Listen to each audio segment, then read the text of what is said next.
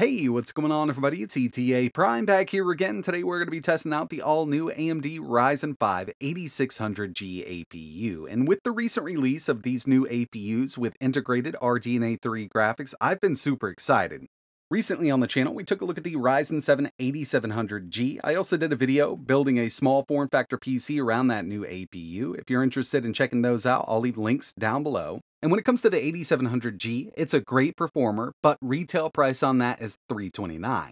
With the new Ryzen 5 8600G, retail is $229. Now we do have less cores, less CUs on that new iGPU, but I was really interested to see how this thing performs. With the 8600G, we're getting 6 Zen 4 cores and 12 threads, and when it comes to the new iGPU, it's still based on RDNA3, but this has 8 compute units instead of 12, and its bigger brother, the 8700G, and it's clocked a bit lower. With this, we also get a smaller cooler. This is coming with the Wraith Stealth instead of the Wraith Spire with its bigger brother, but with the lower core count and lower core clocks, I think the Stealth is going to be perfect for the 8600G. Now again, retail price on this is $229. It's actually coming in $100 cheaper than the 8700G, but we've got some cut down specs here, because with this, we get 6 Zen 4 cores and 12 threads, base clock of 4.3 GHz with a boost up to 5 GHz. The iGPU is an AMD Radeon 760M with 8 compute units. It's based on RDNA3 and it does clock up to 2800 MHz in this 8600G.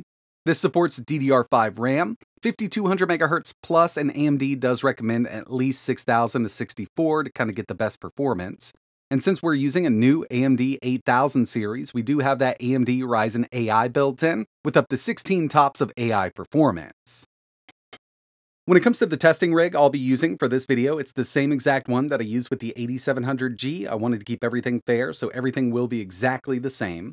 Gigabyte Aorus X670E Elite motherboard, using a 1TB Kingston Fury M.2 NVMe SSD, and when it comes to the cooler, I went with this 280mm Frost Flow from ID Cooling. I've actually had really good luck with their AIO, and it's already installed here, so I figured we'd just go ahead and set it up with the 8600G also.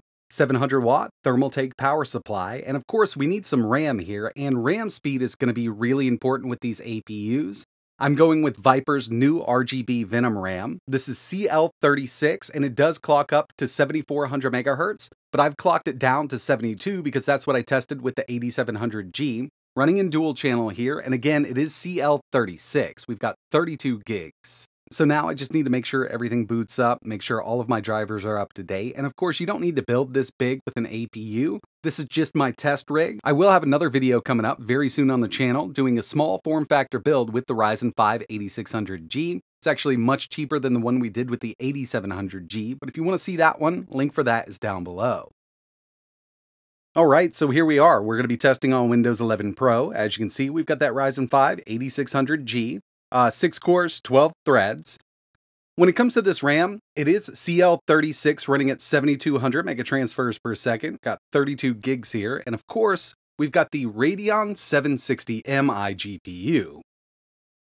The very first thing I wanted to check out here was just the total TDP on this chip out of the box. To do this, I've got core temp because it's really easy to see the power here. This is CPU package power. If I just run a stress test with CPU-Z, maxing out all 6 of those cores, you can see this jumps up to around 50 watts. We're at 4.8, 4.7 on the CPU, but that's not all of it because we do need to add a load to the iGPU.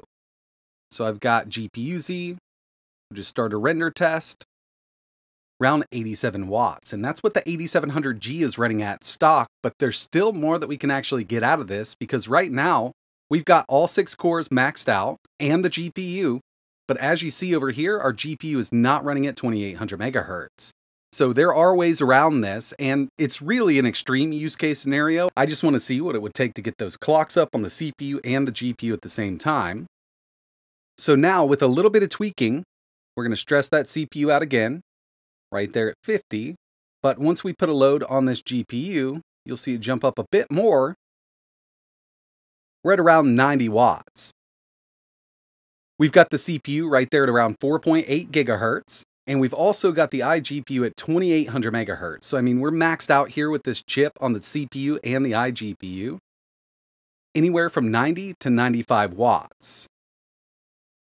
Now remember, games aren't going to max out all 6 cores and 12 threads plus that GPU at the same time. I just really like running that test to see exactly what this thing can pull. And it's quite high for a chip like this, but we've also got to factor in that iGPU. It actually pulls quite a bit of power.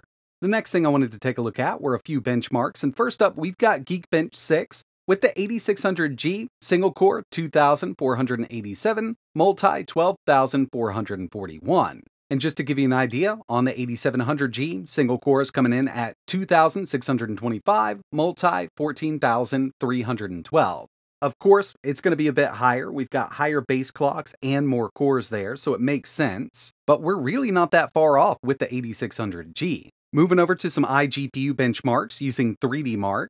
Here's Night Raid on the 8600G, 27,843. On the 8700G, 31,172. And remember, our RAM is running at 7,200 megatransfers per second. It's also CL36.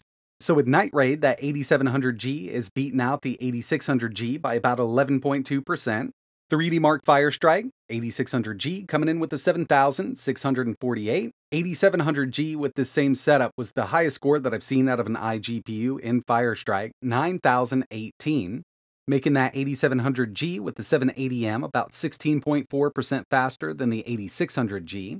And finally, we've got Time Spy here. Again, the 8700G is beating it out with a total score of 3,862, giving us around a 13% increase using that 8700G. But these are synthetic benchmarks, and now I want to move over to some real-world gaming.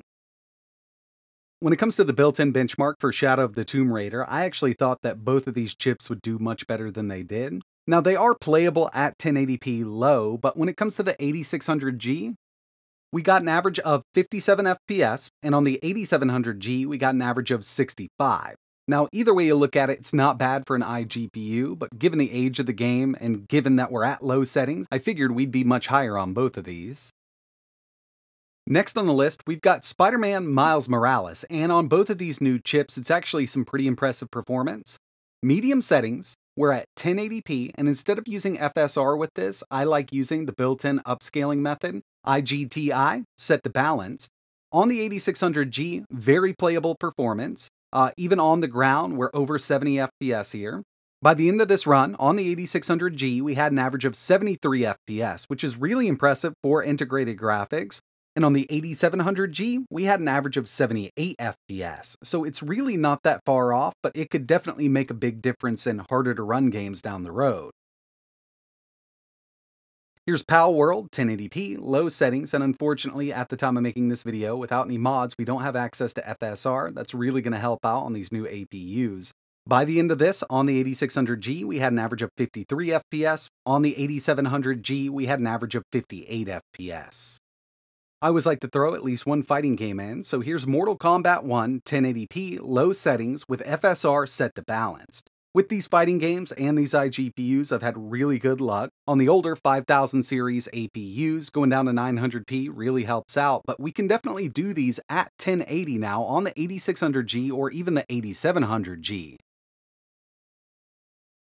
1080p, medium settings, and FSR is set to auto.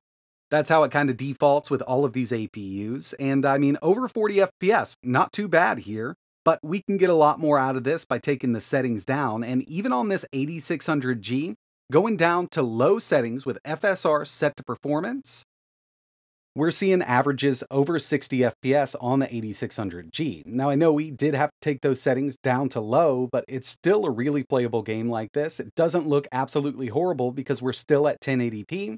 Of course, we are using a little bit of scaling there with FSR, but it can definitely get you by. I'm actually really impressed with what this 8600G is doing so far. I gotta say, the 8600G's 760M iGPU is really keeping up with the 780M and the 8700G. I mean, it really depends on the game. We've seen anywhere from an 8% increase on the 8700G up to a 20% increase depending on the game. But going into all of this, I really thought that 8700G was going to leave this one right in the dust, but this thing is keeping up really, really well. I'm very surprised, and at a $100 lower price tag out of the box, I think this would be a really great choice. But that's going to wrap it up for my first look video at the Ryzen 5 8600G. I will have more videos coming up with these new APUs. We definitely need to get some emulation testing out of the way on both of these. But I think the next one I've got coming up would be a small form factor build using the 8600G. So if you're interested in seeing a video like that, make sure you hit the like button and think about subscribing so you know when to post the next one. But if you want to learn a little more about these new APUs or maybe pick one up, links for those will be down below. And if there's anything else you want to see running on these new chips, let me know in the comments. But that's going to wrap it up for this one. And like always, thanks for watching.